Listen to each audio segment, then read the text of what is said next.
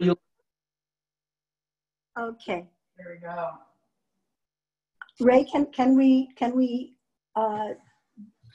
I read about Manny's background? Oh, absolutely. You go Okay. right ahead. So, Absolutely, Renee. I did not all introduce right. Emanuel Okay, because I knew good. you would do the best job. Well, thank you very much. And Manny, thank you. While you listen to all of your wonderful accomplishments here, thank you all for waiting so patiently. So what I wanted to say is good afternoon and welcome to Conversations with Great Performers. And today we are truly, truly honored to have pianist Emanuel Ax join us, a 7-time Grammy Award-winning pianist born in modern-day Lvov, Poland. Emanuel Ax began his piano students at the age of 6 with his father, I believe, as his first teacher. After living in Warsaw and also Winnipeg, Canada, Ax and his family moved to New York City, where he continued his studies at the pre-college division at the Juilliard School of Music. In 1970, Manny received his bachelor's degree in French at Columbia University and became an American citizen. Shortly afterwards, he won the Young Concert Artists Award, and in 1974, captured public attention when he won the first Arthur Rubinstein International Piano Competition in Tel Aviv. At the age of 29, he received the coveted Avery Fisher Prize in New York City, and the rest is musical history. Performing all over the world with major orchestras, solo recitals, and passionate about contemporary music, we are looking forward to Manny's appearances at the Tanglewood Online Festival this coming week. Emanuel Ax is on the faculty of the Juilliard School and lives in New York with his wife, pianist Yoko Nozaki, and they have 2 children. He is a fellow of the American Academy of Arts and Sciences and holds honorary doctorates of music from Skidmore College, Yale, and Columbia University. Please join me as we welcome pianist Emanuel Ax. Hi. Hi. Hi there. Hi. Well, it's lovely to see you. Are we finding you in the Berkshires? Yes, we're in West Stockbridge right now. In West Stockbridge. Yeah. How have you been managing during these last several months? Well, it's for us, it's been fine. Certainly, it's been so hard on so many people, but we've been very fortunate. I'm not traveling, obviously, but I am practicing and doing as much as I can to volunteer for some things, and that's about all. So. Well, we're really delighted to see you today, and thank you so much for your flexibility and your patience. I wanted to start by going back to your childhood. You grew up in Lvov and then Warsaw. I was wondering what your earliest childhood memories of music were. Well, basically, I was like any other kid who started playing. I happened to like it, so I kept going. I don't think it was so different from anybody else, really. I had very wonderful teachers the whole time. When I was young, they were incredibly kind and serious at the same time. That's a very hard thing to do. That's why teaching anything is the hardest thing in the world. So I've always admired teachers at any level, and I'm very grateful to the ones I had. Was your father your first piano teacher? Well, not really. He was someone who loved music a lot, but I actually had a teacher who taught the kids in the neighborhood. I see. And you spoke Polish as a child, and I understand you still speak it at home. You moved to... not anymore, because my mom sadly is gone. So sorry. But I have friends, of course, who speak Polish, so I still keep it up. Yeah. And then after you left Poland, you moved to Winnipeg, Canada. You spent some time there, and I understand that you won what was probably your first competition there. Well, it wasn't really a competition. They they had yearly sort of examinations. That's something they do nationwide in Canada. Mm-hmm. They do it in England as well, and you kind of you play in your age group, and I guess I was a couple of age groups up, but I did well in it. Nothing very urgent or important. Were you surprised when you did so well? And I wasn't really aware one way or the other. It was fun. Good. I got dessert, I think, so that was very nice. And a little bit later, your family moved to New York City, where you began to attend the pre-college division at Juilliard. Mm-hmm. Yeah. Who were some of your teachers there, Manny? Well, I had a teacher for many years, Mieczysław Muntz, a Polish man, from the time I was 13 and a half or so until I was 25. Same teacher. Wonderful artist who stopped playing in the early 40s because of hand damage. Probably the same kind of thing that Gary Graffman suffered from, and Leon Fleischer for many years. Mm-hmm. And he had to give up playing, unfortunately, but he was still teaching. This is all very boring, I think. We should probably.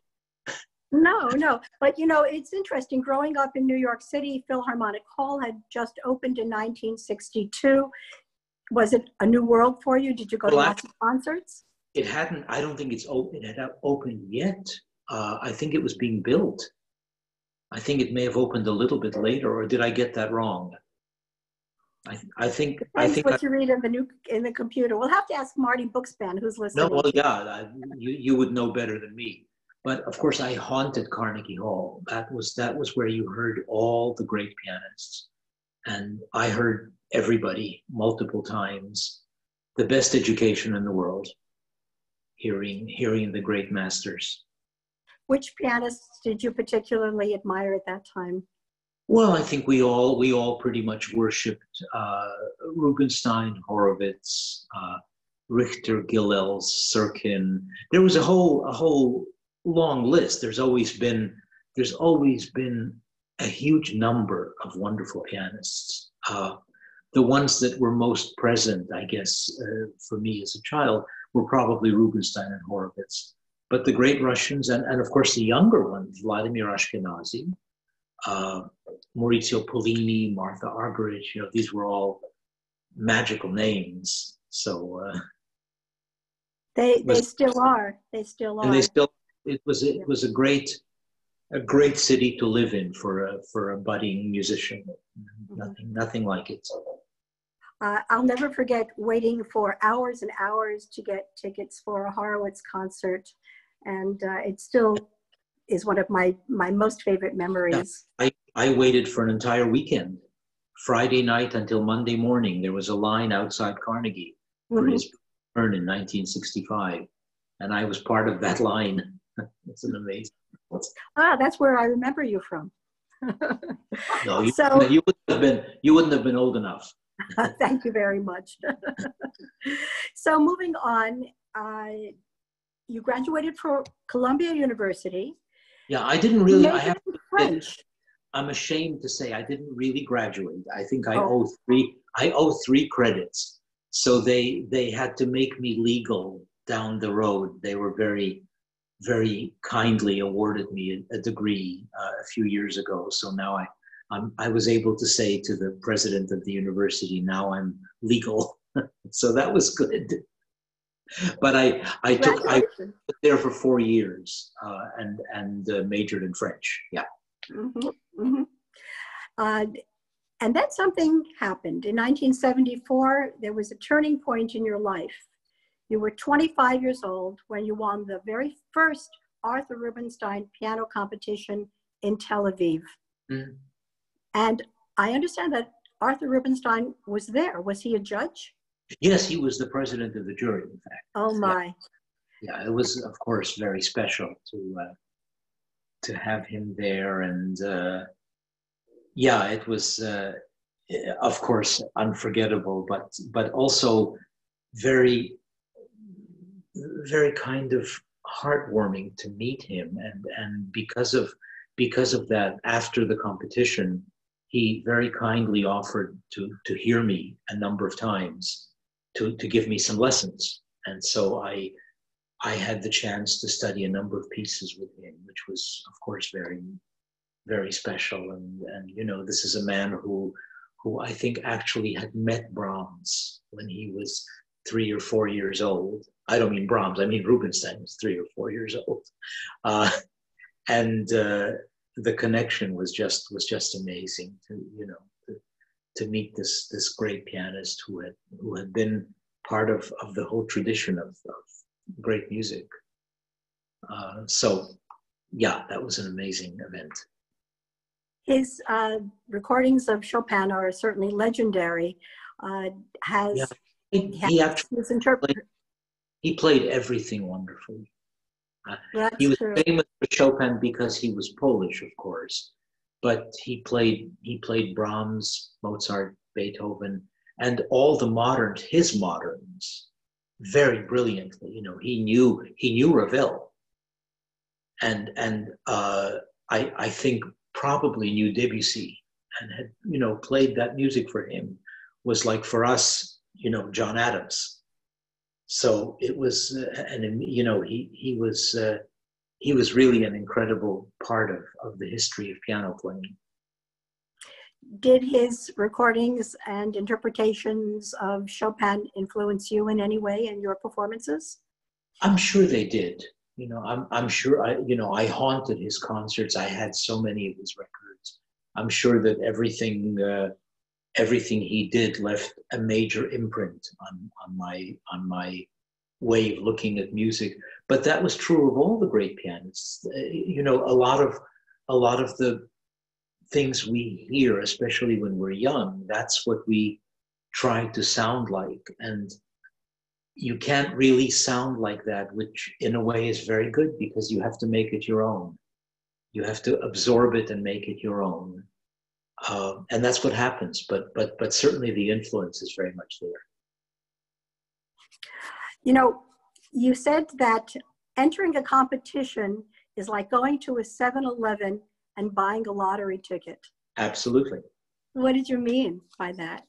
Well, simply that all you can do is prepare very, very well, practice a lot, you know, do your very best, but you have to, first of all, have a good day. You have to be lucky and play well on that day.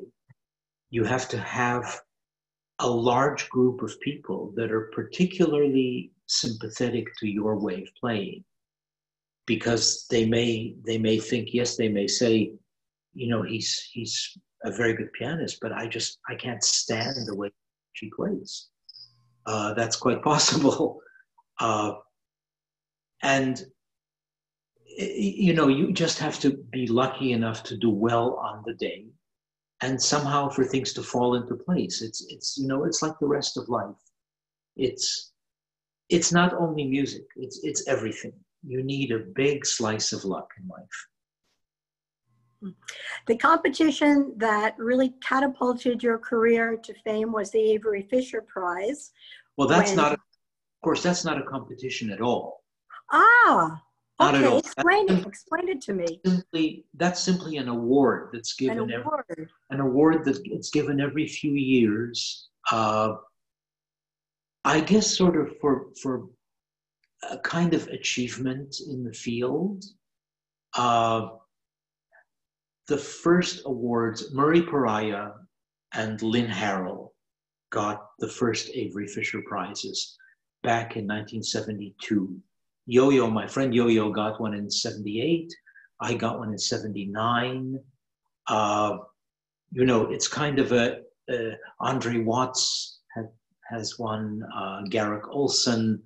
It's kind of, Avery Fisher left a fund for this purpose. And it's an award, it's sort of an achievement award. It's like, I don't know, an Oscar or an Emmy for music, I suppose. Maybe not quite as significant or important, but it's important to us, you know? Well, you were 29 years old, which is really pretty young. Was that your moment of saying, you know what, I think I can have a career at this? Well, I think I think again, probably when I did this competition in Israel, that gave me some chances to perform, and from then I got some re-invitations. I think, of course, that's one of the most important things in a musician's life, that you try to play well the first time you get a chance to play somewhere and hope they'll ask you back. So again, you need some luck. You need to play with a conductor that likes the way you play, and to meet and have a good, that sort of thing. Again, it's a matter of luck, but of course, you also have to work very hard and be prepared to do well when the opportunity comes. So I think by the time I was 29 or 30, I was kind of launched into a life of concert giving. Were your parents supportive of your career? They must have been thrilled when you won. Yeah, well, they were, my mom was very much around. My father died when I was only 18. Sorry. Died in 1969 at a very early age. He was 64 years old. Mm. Well, he and she had a very hard life. They spent the war in Poland. They were lucky to come out alive. And my father in particular had a very, very hard go of it. And my mother was indomitable. She lived to be almost 102. Just Wow. quite astonishing. And she had me very late in life, in 4 years after the end of the war. She would have been already 42, I think. And at the time, that was a very old age to have a child.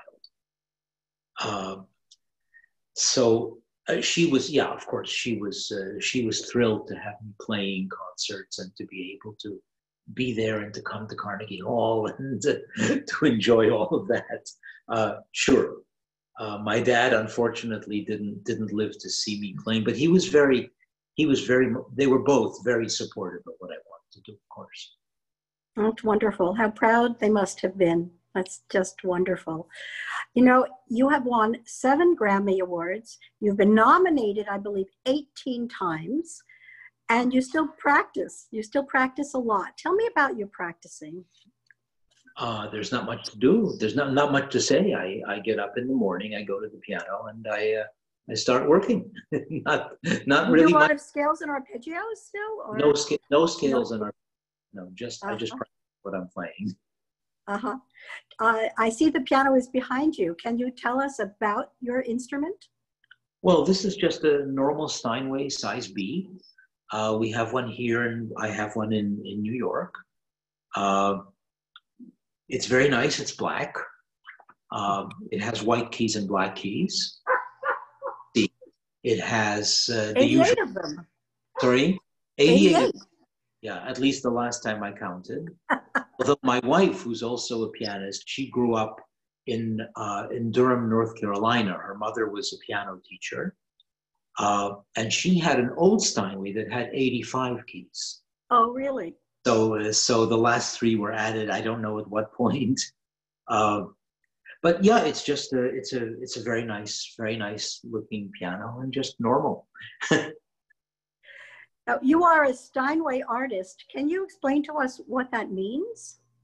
I think what it means essentially is that if I come to a city where, for some reason, the concert hall has a piano I don't like, which is not a Steinway, or there is no Steinway, they will find the piano and bring it. At a cost, but they will bring it. So, do you find that there's a difference in touch or action between the German Steinway and the American Steinway? Oh, definitely. Yeah. There's not really supposed to be a difference, because essentially the patents and the building system is supposed to be the same. And in fact, the German action, which was, I think, built by a man named Renner, I mean, that's the factory that supplies that particular thing, the keys and the hammers, is often used in an American Steinway. But I think it's the wood, the material, and you know, a lot of little things that are different, and it probably adds up to a difference.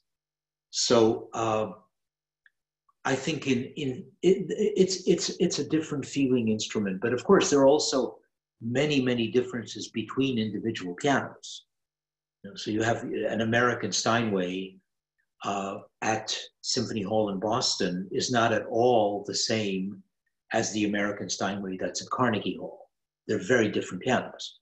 The German Steinway that's at Symphony Hall in Boston is very different from the Carnegie Hall German Steinway. So the variations, I would say the variations within pianos are just as great. Is there a difference when you play on ivory keys versus the plastic keys? I don't think so. I think that's a myth.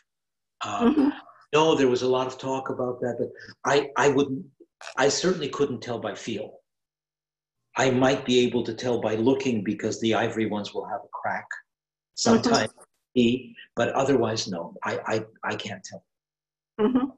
Interesting. Well, you've concertized all over the world. I know many times we've enjoyed hearing you at Tanglewood. Do outdoor venues present some challenges for you? Well, you know, you try not to think about it too much. Of course, Tanglewood's quite special because there are really no acoustical aids in that shed. There's a roof and the sides are open, but the sound is surprisingly wonderful.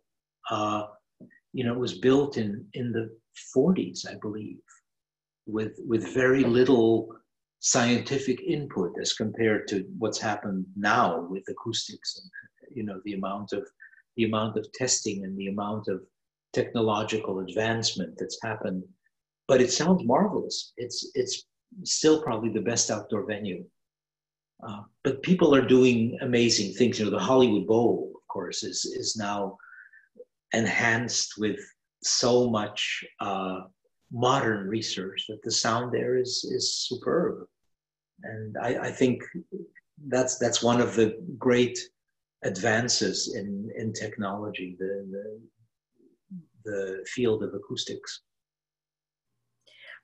Talking about technology, I understand that you occasionally use technology called Tonara yes, to practice. That's so interesting to me. Yeah. Can you talk a little bit about that? Well, Tonara is a system that was designed in Israel by and actually the one I communicate with is a wonderful pianist and also a very brainy guy. And what it does is, you know, when you have the screen on an iPad, you now can, of course, have music on the iPad, and you can either swipe or use a pedal to turn the pages. Now, Tonara, if you program it properly, he so far is the one that does the programming. I don't know how to do that, but it'll turn the pages for you. So as you're playing, I think it takes in the notes that you're playing, and it flips the page when it's time to flip the page. Thank goodness it doesn't really take wrong notes into account, so it still turn the page, which is very comforting. But I've used it to play recitals 2 years ago. I did a Bach partita, which was a new piece for me. I just didn't dare play without music. And I was able to use this and play, and it turned for me, thank goodness. Oh, absolutely. My. Yeah, well, that's wonderful invention. I'm sure someday it'll be the standard, you know. You know, I was thinking about all of the performances of concerti that we have listened to you perform, and the relationship between conductor and soloist is always one that interests me. How do you communicate with a conductor when you're performing? Well, it depends on the person, of course. If it's, I get along with almost everybody, and I basically see what the orchestra sound. I try to get what's happening on the stage from them and respond to it. And I hope that the same thing is happening in the other direction. So it's really a matter of I think, listening and responding, like a conversation. A conversation. That's a good way to look at it. Do you have conversations with the conductor prior to the performance? And oh, sure. What happens if you have a disagreement? I don't think that happens very often. That's great. I think simply because there are so many ways to play a piece of music that if you respect the other person, if you like each other, there's no reason to have a fight about anything. You just say, oh, you want to do it this way? Fine. It's very straightforward. You know, our dear friend Marty Bookspan told me the story of Rudolf Serkin, who was performing the Brahms second piano concerto, and in his athleticism during the second movement, he broke the pedal during a performance. Have you had any mishaps like that? I think I've been very lucky. I haven't, nothing too terrible has happened. I've broken a string maybe once or twice, I think. You know, and then you just kind of, when there's a pause, you go up and you move the offending string away so it doesn't jangle and keep going. That's about all. Otherwise, not really. Happy to say. I hope to keep it that way. Knock on wood, absolutely. Yeah. By the way, I meant to say the second movement. How interesting that they were able to repair the piano during what turned out to be an 18-minute intermission. Do you have a favorite concerto? Not really. No. There are too many great pieces in our world to pick any one. No. Mm-hmm. Well, on August 1st at 8 p.m., listeners will be treated to a Tanglewood online performance of the Beethoven Cello Sonata No. 3 in A major with Yo-Yo Ma. And you have collaborated with Yo-Yo many, many times. How did that first begin? We met, well, we've been playing together for 48 years. 48 years. Yeah, and we met, I think, about 51 years ago. You know, I'm 71 now, and I think I met Yo-Yo when I was 19. And he was, I guess, 15 or something. And we became friends. You know, we liked each other. He was, of course, already very, very well known in musical circles. He was a true prodigy, you know, and he's become, of course, one of the great artists in the history of the cello. But even then, everybody knew about him, and I worked for his teacher. I worked for Leonard Rose as the studio pianist, you know, accompanying the lessons. And I met Yo-Yo, we hit it off, we liked each other. A few years later, we wound up with the same management company. And so we asked if they would put us together for a couple of concerts, and it's been going ever since. So I've had the pleasure many times of having a stage seat at Ozawa Hall where I'm overlooking your shoulder. And you always look like you're having such a great time with each other. You're smiling, you have a twinkle in your eye. Yeah, we love being together. We love working together. And I think one of the nice things about our lives is that we're able to go and do some stuff on our own. And so whenever we see each other, it's a wonderful thing. It's like, it's great to be together again. And each time it's a vacation. It's wonderful. You've done quite a lot of recordings as well. Do you play differently for the microphone? I think you make the adjustment pretty much without thinking. In other words, you'll play and hear the first take, and then you realize what you have to do to adjust to what the microphone's picking up. I think it is different. Yeah, but it's not something that you do. You don't do every detail consciously. You kind of adjust. You might change a couple of things consciously, but you also make an unconscious adjustment just from listening back. You know, this has been an unprecedented couple of months. We lost Peter Serkin, sadly, to pancreatic cancer. And I remember speaking with him, how do you get through this? You perform, you rehearse, you record, and how does music get you through this? And Peter responded by saying that music is his friend. It's always there. Mm-hmm. How do you feel about that? Well, you know, Peter and I were very good friends. Mm.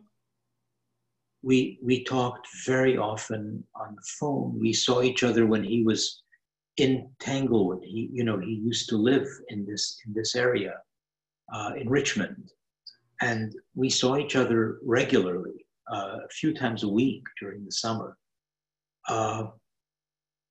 He was, aside from being one of the greatest artists I ever had the privilege of meeting, he really was so devoted to the idea of music being a truly important thing in everyone's life. He really believed in that. You know, so for him, it was his religion, you could say, as it is for me. You know, I'm not a religious person. I don't think he was. This is our religion. So. Well, we miss him, and oh yes, we all miss him. We've been collecting some stories about him and some interviews with people, and with any luck, that'll be on the air soon. Oh, that'll be wonderful. That'll be wonderful. You know, it's interesting. I read a statistic according to the internet that in China there are 40 million piano students. Yeah. And yet in the United States there are only 6 million piano students. What do you attribute that to? Well, 6 million. First of all, well, clearly Western music, at least piano playing, has really captured the imagination of the Chinese and Chinese kids. Very frankly, I think that has a lot to do with people like Lang Lang and people like Yuja Wang, and of course people like Yo-Yo. I think Lang Lang has done unbelievably wonderful and important work, you know, for young people in China. So I think it's a wonderful thing. I don't know. It's hard to imagine the entire population of France playing the piano. You know, it's really a lot of people, but look, in the ideal world, everybody would play an instrument a little bit. Just the way, for me, this is my feeling about it. You know, you'd like everyone to be able to bounce a basketball or throw a baseball, do addition and subtraction, know a little bit about science, and do some music. Just, it doesn't have to be, you know, they don't have to play Chopin etudes.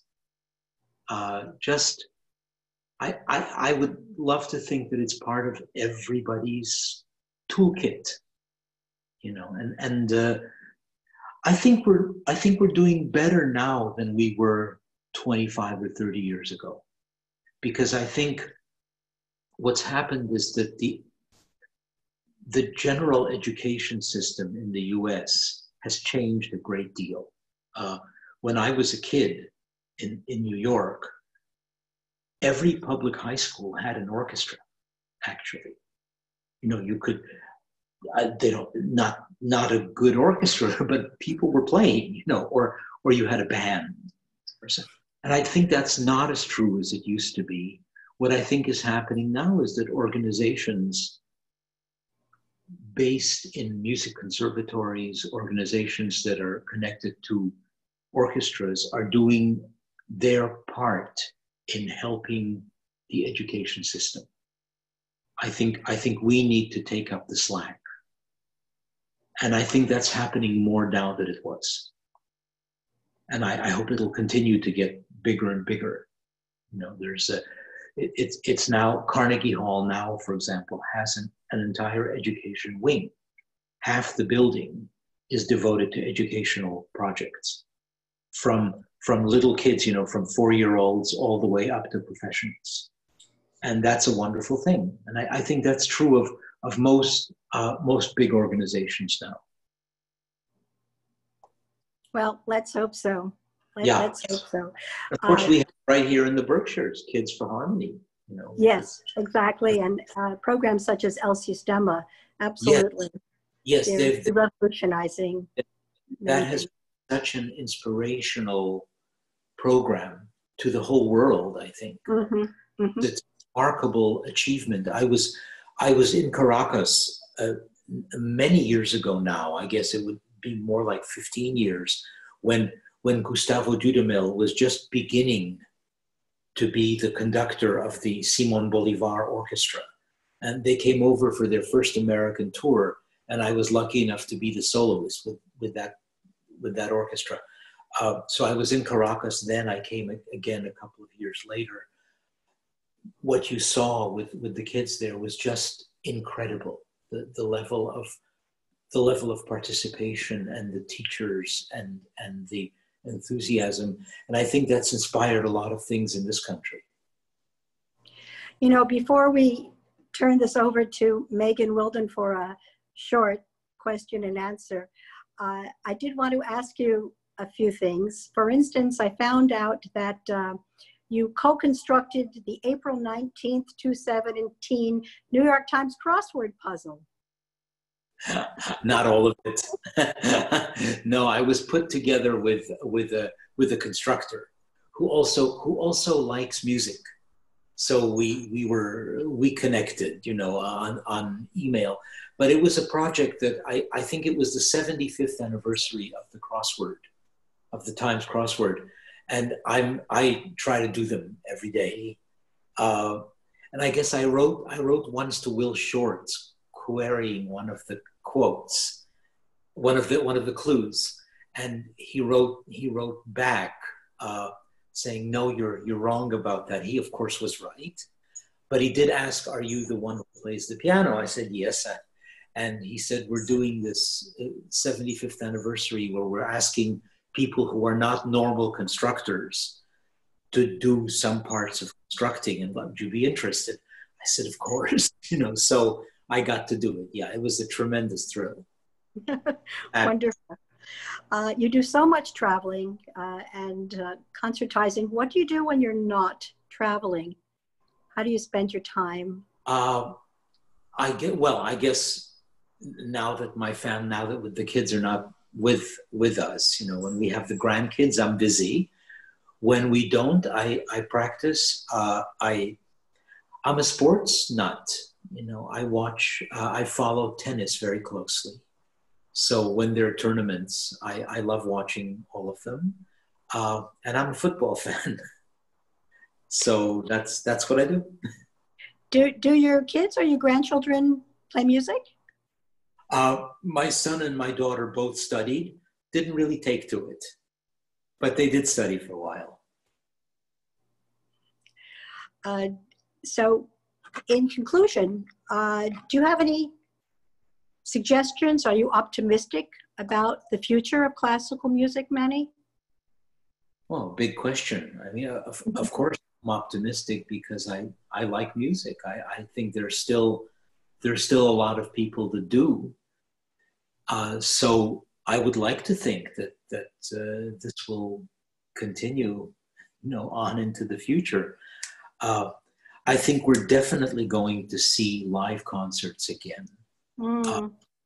Simply because I think people would like to be together witnessing an event. I don't think it's particular only to music. You know, it's when when the Super Bowl is on, you could sit at home and get 36 cameras to give you a close-up of everything, including replays and so forth. But there's still no tickets available for the Super Bowl. Everybody wants to go. And I think we are naturally, the human being is naturally gregarious. I think we'd like to be with other people, witnessing something enjoyable. So I think there will be gatherings again. I hope they come soon. I certainly look forward to playing for people that I can see and that can see me, and where we can connect, without necessarily the barrier of the Zoom link. But on the other hand, when I think of how amazing it is that we have all this technology, can you imagine if this happened, if this was going on and there was no way to connect to anybody?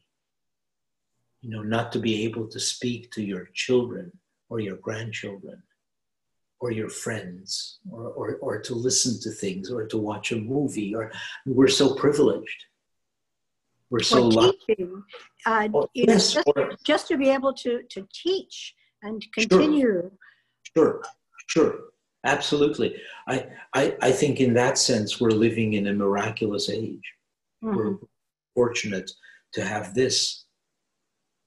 Anyway, but I hope it'll be over, in as short a time as possible. Most of all, I hope people are keeping safe and are following are doing what they should be doing to keep themselves and others safe. Well, we have been so grateful to spend this time with you. You've been so generous, and we only wish you the very, very best of good health and happiness, and many more concerts throughout the world. Certainly, we hope we'll see you here at Tanglewood very soon. I hope so too. We just thank you so much for doing this for the Berkshire community. I'll turn it over to Megan Wilden for just a short Q&A. And again, all the very, very best. Thank you so much, Renee. Thanks a lot. You bet. Thank you, Renee. So we have some questions from the audience that came in through webinar chat, so I'll read them to you. The first is from Francis. I believe it's Francis Spina. He says, what pieces do you play most often and why? For example, is it because you like the piece, or is it because the audience likes the piece?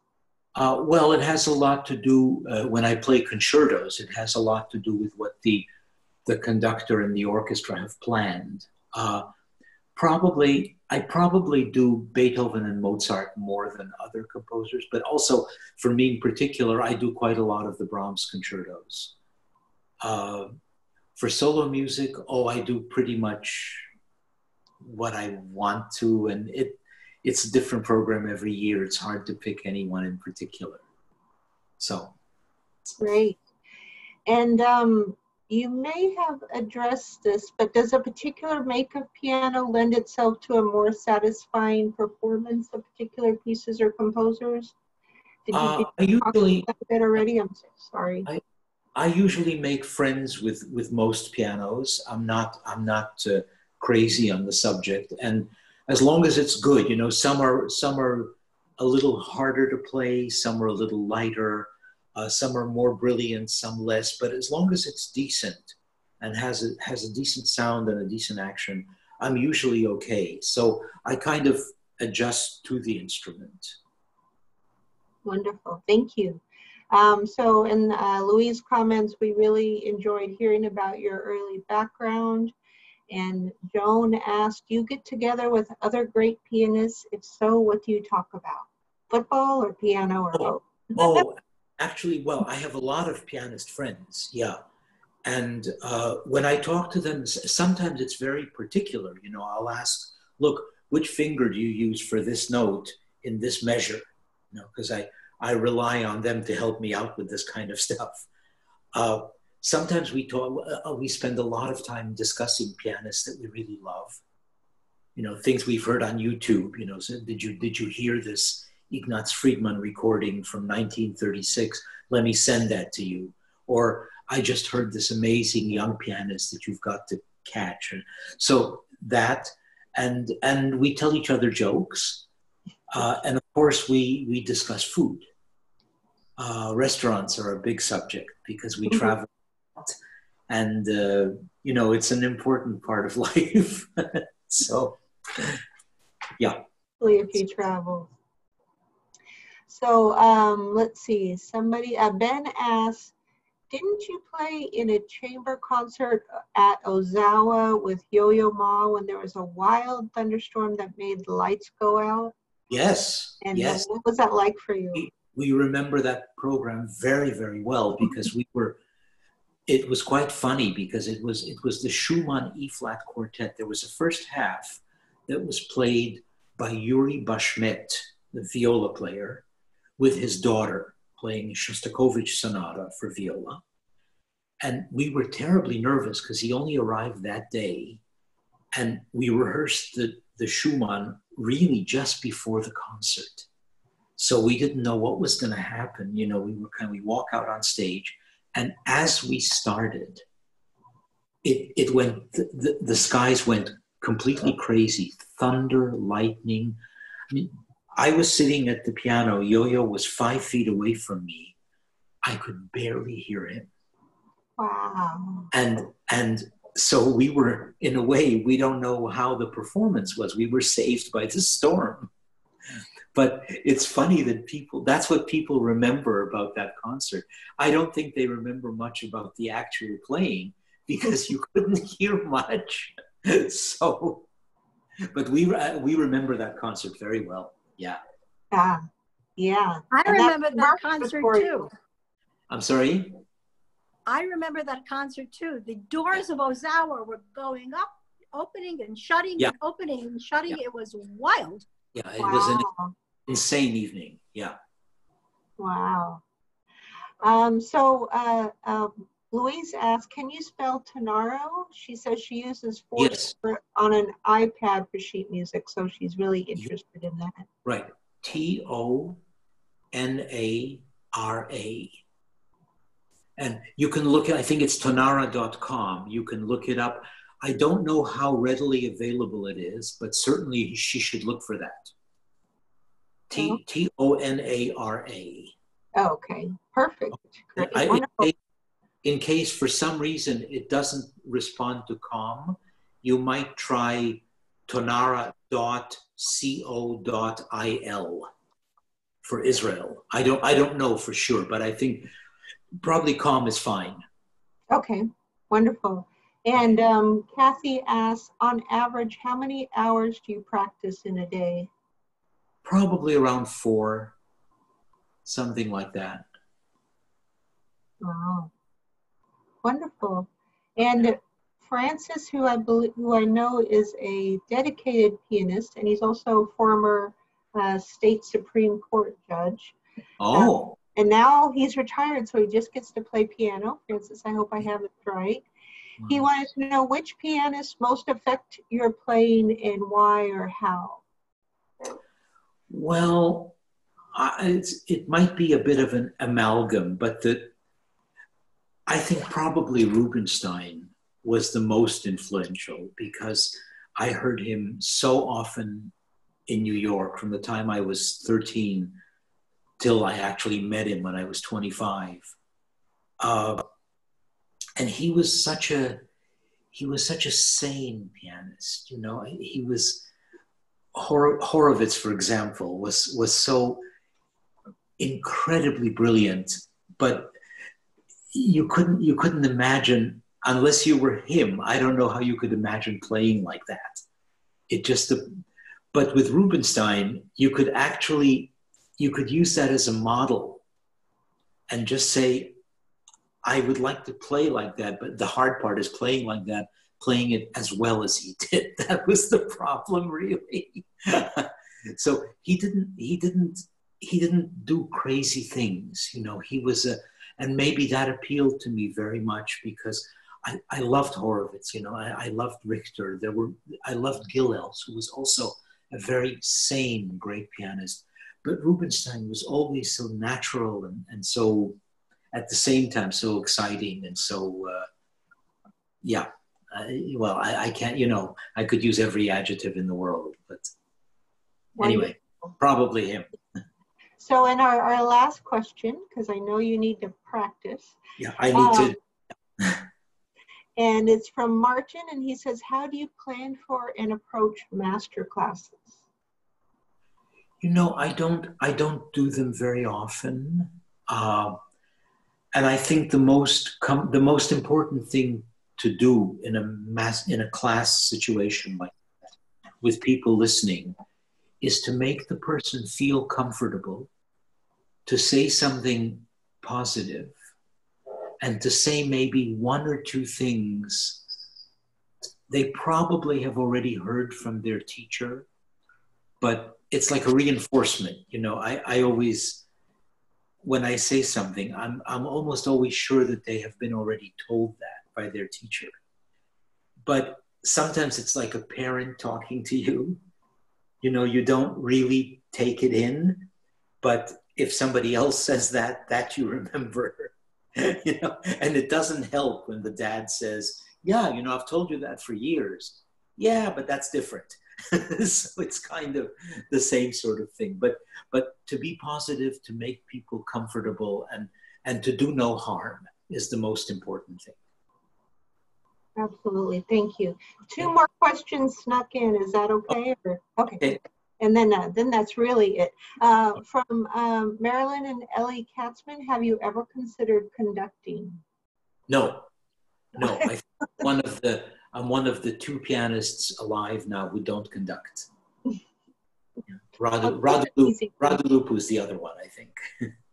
Great. And then from Kathy, is there such a thing as a Russian style in playing? You know, I don't think so. I think there's a Russian tradition in that every Russian pianist that I know, you know, every good Russian pianist has a fabulous ability at the piano. None of them have any difficulties. It's all just there. And then I think you're talking about variety, especially now. I think to some degree, the repertoire, the music they play, conditions the Russian tradition, which is they will play a lot of Rachmaninoff, a lot of Prokofiev, a lot of Scriabin. That's their music. You know, the way probably people who are born in Germany will play a lot of Beethoven, a lot of Schumann. But it's by no means exclusive in any way. You know, probably one of the greatest pianists for Schumann, in my experience, is Vladimir Sofronitsky, who never even came to the US, is pure Russian. So, you know, has very little to do with nationality. The tradition's not really national based, I think. Garrick Olson, for example, is very much in the tradition of Russian piano playing, but that's because he was born in White Plains, New York, and he had Russian teachers. You know, so it doesn't matter where you live. What matters is what your line is. Sure. Wonderful. Well, thank you so much. We know you have a very busy schedule despite the quarantine, and you've got some upcoming online performances. Is that right? Yeah, we've taped a couple of things that are going to be on the Tanglewood. Oh, wonderful. So we can all look for that. Yeah. And so thank you again. And thank you, Renee Rotta, for organizing this wonderful series of conversations with great performers like Emanuel. And thanks everybody else. We'll be back next Thursday morning at 10 a.m. And Renee, who will be our guest next week? Well, actually, it's going to be a very exciting week because it will be a salute to Martin Bookspan's 94th birthday. We'll be speaking with broadcaster Brian Bell. Great. We look forward to that. So thanks again, and everyone have a wonderful weekend. Thank you so much. Let's say goodbye and leave. Yes. Bye. Bye-bye. Bye. Thank you. Thank you And all. thanks for everyone's patience. Thank you, Renee.